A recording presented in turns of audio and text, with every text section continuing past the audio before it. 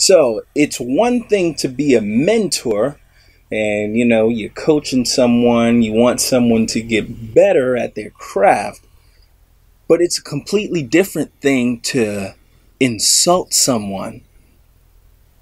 That's coming up next on Behind the Lens, episode 5.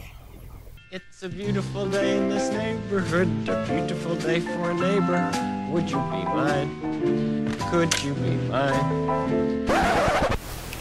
I am not Mr. Rogers. Hey, what's going on, y'all? This is your boy Lee Francois from Francois Graphics, only place where you can get your video, photo, graphics, and websites done under one roof here in Boston. So, I know it's been a long time. It's been a really long time since I posted anything, me saying anything at all, because, I don't like to talk so much, but when I do get to talk, I talk. And judging from the intro of this vlog today, you guys know that someone definitely insulted me. So, let's get right into that. There I am one day just minding my business, and all of a sudden I get this phone call from a gentleman whom I'm gonna name Teach, because this gentleman taught me something. So we're gonna call him Teach. I get a phone call from Teach, and Teach is telling me that he's been seeing my work online, and he's happy that I'm getting work. However, my work looks really basic, and on top of that, the quality is not up to standard.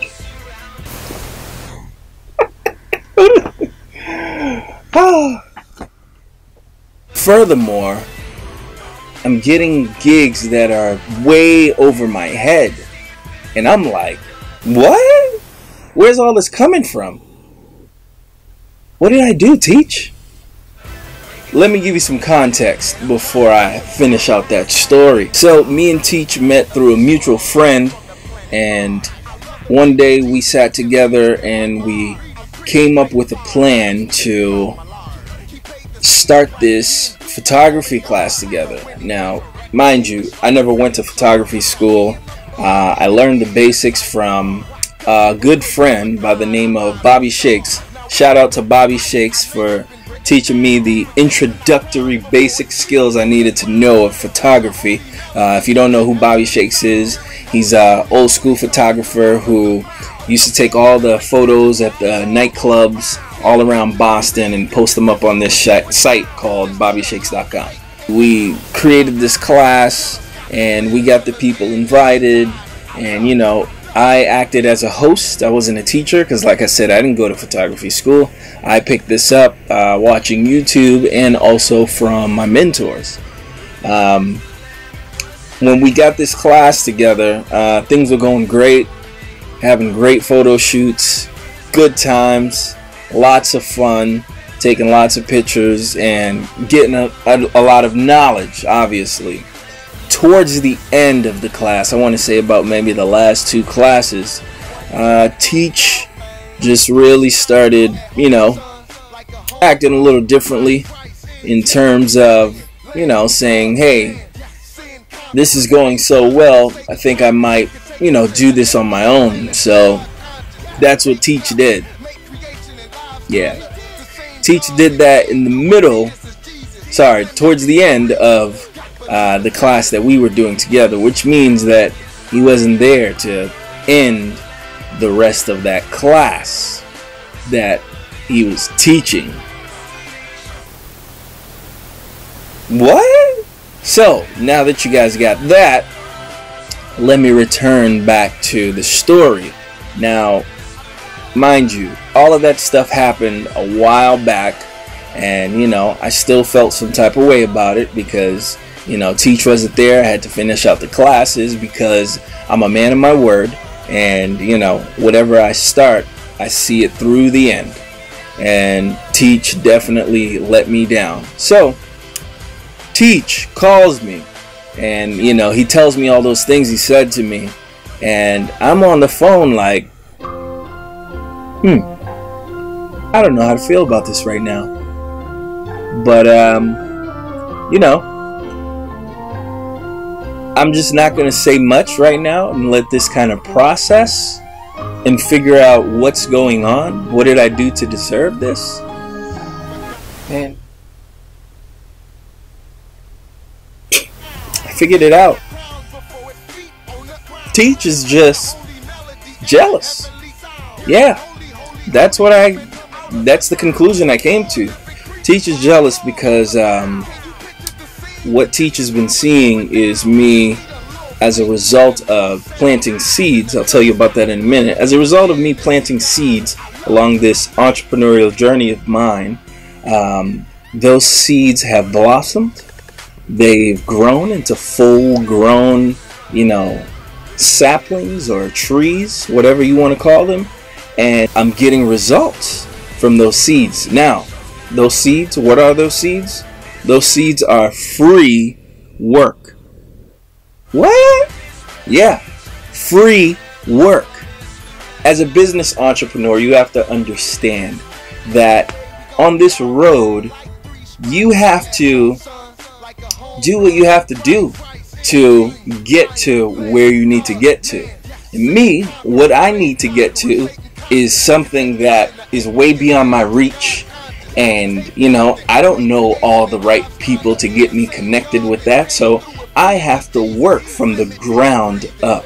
And literally, that's what I've been doing. I've been planting these seeds, providing services for free. I have a business coach, and we've been doing some cold calling and calling people, offering my services for free in exchange for, you know, building relationships, in exchange for, you know, connections and networking and just getting my name out there, as well as more work to add to my portfolio. Without me planting these seeds, I wouldn't have anything right now. I'd be just like Teach, calling, insulting me, on top of that saying, hey, I need to be on your team because you're getting work that's way over your head and you need someone who has way more experience than you to take over and to do it better than you and to just take your place at some point so that you can also take the hard work that I've done and turn it into your own and basically say that it's yours now. Nigga, please. No, it's not going to happen that way. Don't let my meekness be mistaken for weakness, because I am by far not weak, and I have a past that can definitely attest to that. Where's the ID? Where is your ID? I didn't tell you to put it in there! So take it out! Yes, sir! Back to the point. Teach called me, insulted me, talking crazy, saying all kind of outlandish things that I just couldn't believe, especially coming from Teach. Teach is a much older guy, and you know, he should know better. But I took that as a learning lesson. Not everyone, you know, you call friend, you can trust and depend on. Teach is definitely one of those, you know, associate friends. Those associate friends that you know, don't really get too close with. You just kind of here and there in passing say hi and bye. Because definitely hurt my feelings. Because it wasn't a critique. It was definitely an insult for sure. Yeah, that's all you need to know. So, music video.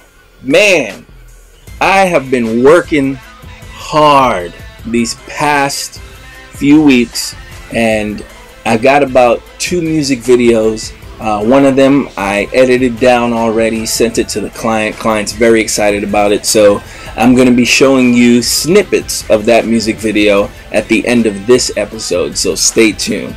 But the client is a woman by the name of Anita Faye, and Anita Faye is a, I want to say, independent gospel artist, because she's not really mainstream, but you probably heard of her, you probably not, depending on how old you are. I know I haven't heard of her until, you know, I met up with her. Let our rejoicing rise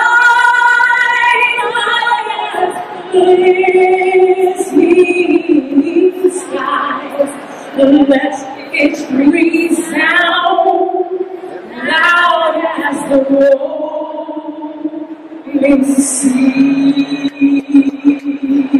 We got to shoot the music video in the Strand Theater here in Boston. I can't wait for you guys to check it out at the end of this episode so that you can tell me what you think about it. Tell me if you think that my work is amateur and I don't want to know what I'm doing, and, you know, work that I'm getting is over my head. No pun intended. The Jonathan Smith Theory. Jonathan Smith Theory. Who the heck is Jonathan Smith? Let alone what his theory is, right? I'm going to tell you. Snap your fingers, but do you still? You can do it all by yourself. Let me see you do it. About a month ago, I spoke to a classroom of some young adults at my old school, the Jeremiah E. Burke. I graduated from the Jeremiah E. Burke here in Dorchester in Boston, and I spoke to a group of students in the tech arts class, media arts, tech arts. I'm not really sure what the name of the class was, but spoke to some kids in that classroom, and I taught them all about what it is I know in terms of the tech field, because these kids were learning graphic design, video editing. They were learning everything that they need to know to get into this industry.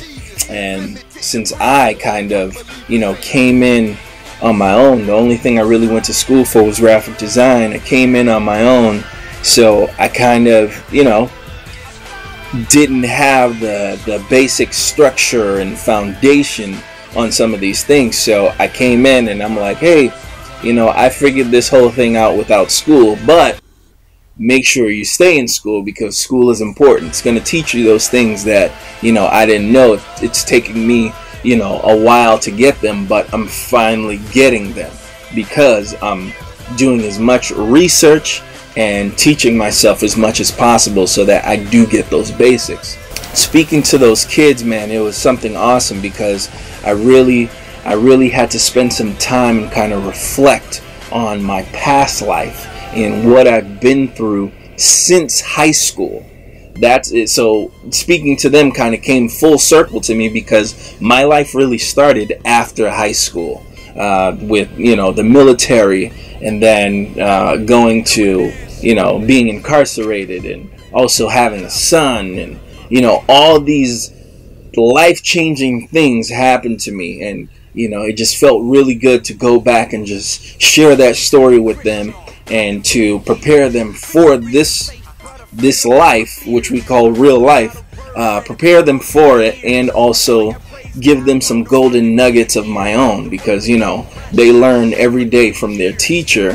However, learning it from someone who's had a different life experience and someone who's had, you know, different type of upbringing and different, you know, journey is something a whole lot different.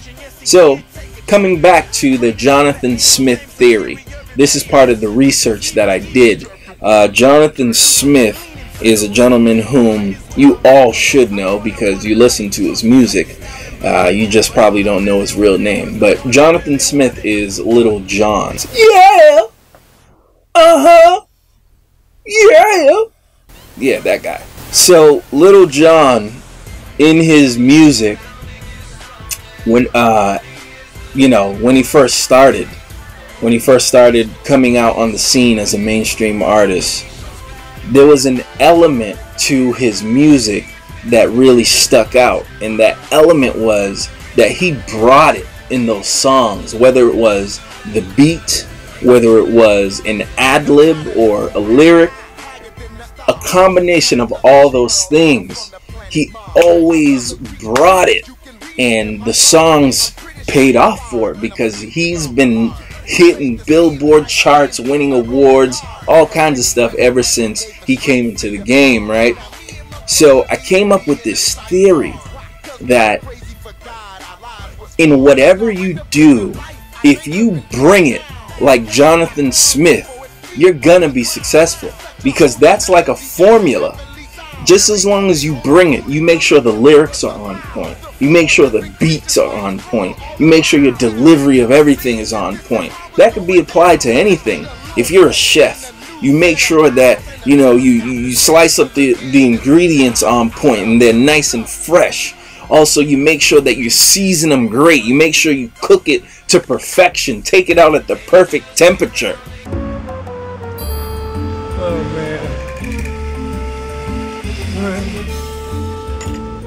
Right, 3 Fs. 3 Fs. Fresh, flavorful food. Right. And you're telling me now my appetizer is frozen because we make a bulk at the beginning of the week. Yeah? I just read that, literally entering the building, so I don't expect anything frozen. Thank you. You're bound to have a great meal. That applies to everything. And that's what I like to call the Jonathan Smith theory. So I started off my lecture speech teaching moment. I started it off with this theory, and you know, I did a little dance for them. I'll show you a little clip. Take a look.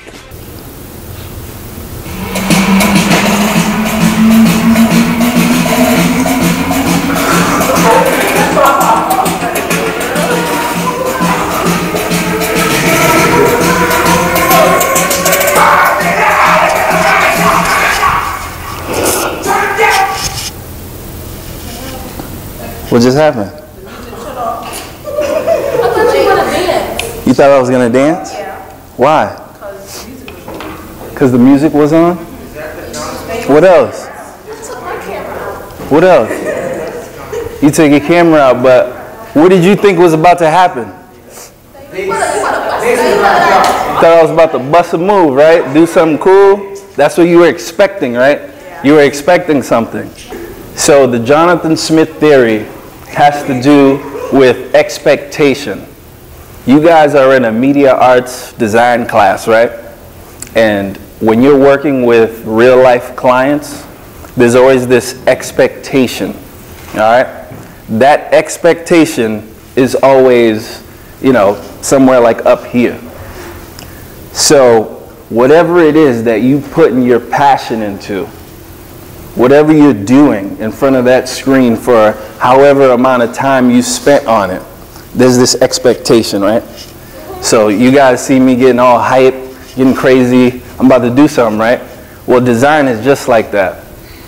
You spent all this time working on something. Why not have it be up here, right? Why are you going to spend all this time just to show me something that somebody could have made in Microsoft Word?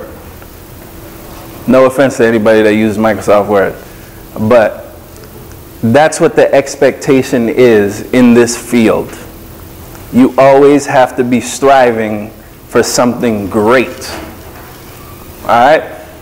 So that's what it is. Now you know what it is. Remember that. All right? Because in everything I do, I strive for progress and not perfection, but I definitely make sure that I bring it each and every single time.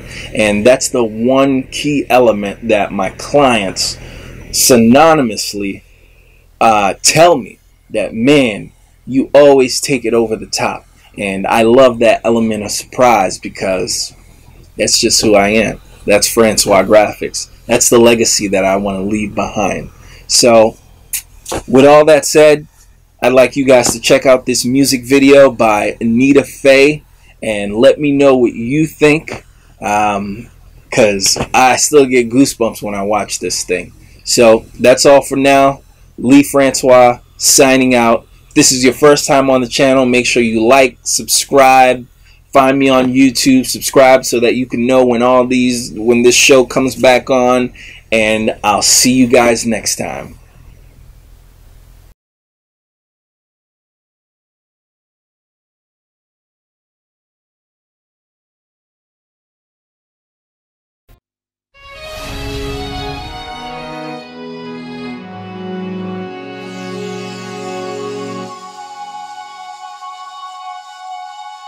I could pretend everything is okay. I could pretend problems don't bother me today. Or I could be real, so real, until until my heart is exposed.